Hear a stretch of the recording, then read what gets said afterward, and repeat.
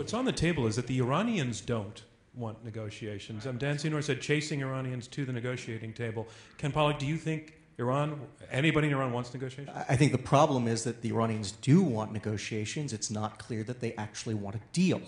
That's the problem, and that's exactly what Dan is getting at, and he's right to. But the point that, look, we're not the ones writing out the policy for the administration. If we were, we'd be glad to engage this question of exactly when. For the purposes of this debate, for the abstract expression of it, I think that the key point is, again, what will it take to get the allies signed up for the tough sanctions? If it's 6 months of making a good faith effort, fine. If they say 9, fine. Now, we can't let it go forever. And for me, the big question mark is, can we get them signed up to harsh sanctions in advance based on when the Iranians pass certain milestones? That ought to be the key question. Make a point there, because that is an important point. And actually, we did that. We had them, as Nick well knows, signed up in advance for tough negotiations in 2006 when we offered tough sanctions. When we offered direct negotiations, the deal was that the allies would agree ahead of time that they would support tough sanctions on the Iranians if the Iranians did not agree to suspend enrichment. The Iranians did not agree to suspend enrichment. We got Security Council resolutions, which the Russians in particular, as Nick knows because he spent hours and hours dealing with the Russians, managed to take every single tooth out of. Now, we've, since the Obama administration has been in office, had the Russian foreign minister in Washington, and he's announced that, in fact, he doesn't believe it's time for tougher sanctions against the Iranians.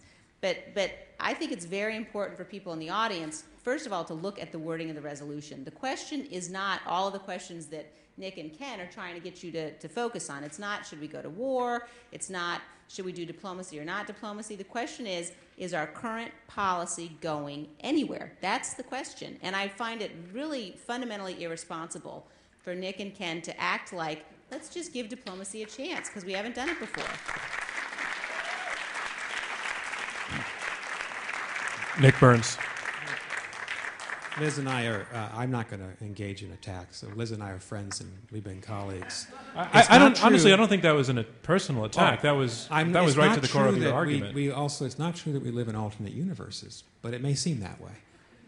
Now, what happened in 2006 when the United States government made the most ambitious offer we'd ever made, and I really commend President Bush and Vice President Cheney and Secretary Rice for authorizing that.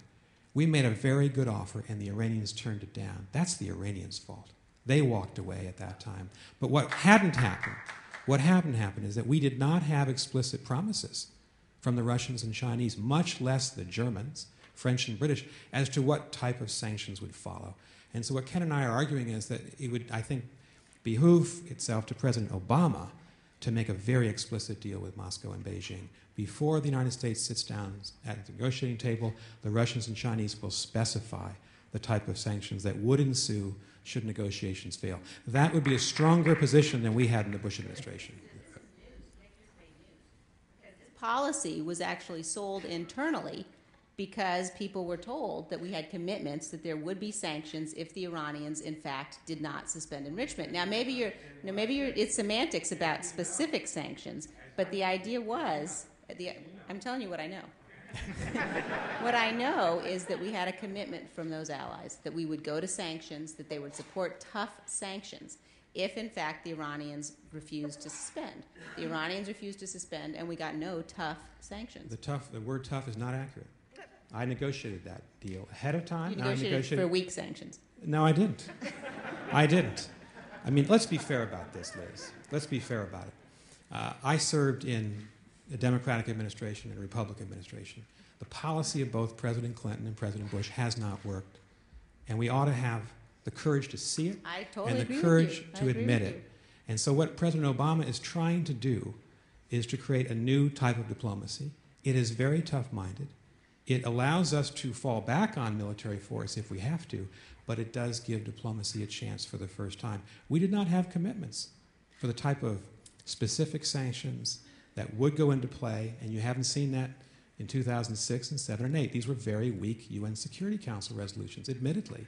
And now we've got to have a different way of going forward with diplomacy. So if Liz and Dan say diplomacy's failing, President Obama's failing, then I think what they're really doing is leaving him with one option, and that is war, and they can't deny that. Dan Senor, Nick Burns just made the point. Why not give it a chance? It's a new initiative, and he says in a new style, why not give it a chance? Because it takes two parties to participate in the diplomatic process, and right now there's only one party participating in it. So we can call and call and call all we want, but they're not participating. And I know we're asking everyone here to vote on this motion. As Liz alluded to earlier, the Arab world, which is closest to this, is already voting how they think diplomacy is going, how the current strategy is going. I just want to read you an editorial from the Jordan Times. It says, Arab capitals have all the right to be worried about a new adventurous U.S. policy in this part of the world that may again not succeed as planned. Washington surely cannot dramatically shift its policy vis-a-vis the countries in the Gulf. The new administration risks losing its barely regained credibility in the region if it does not consult its friends about its new standpoints in the area. New friends should not come at the expense of old ones. This was not written at the height of the unilateralism of the Bush administration. This was published in the Jordan Times today. The Arab world is deeply concerned that the message the administration is sending is it's going to cut some sort of grand bargain potentially with Iran at best, and at worst leave an open-ended process, which is this: we're calling and begging them to come to the table, and they're never responding, and oh, by the way, the clock runs, and a nuclear bomb appears at the end of the day. That's so debating, giving diplomacy a chance, not giving it a chance.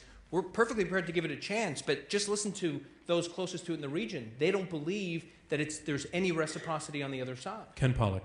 Good. First, you've accused us of mischaracterizing. Let's not mischaracterize what the Arabs are saying either.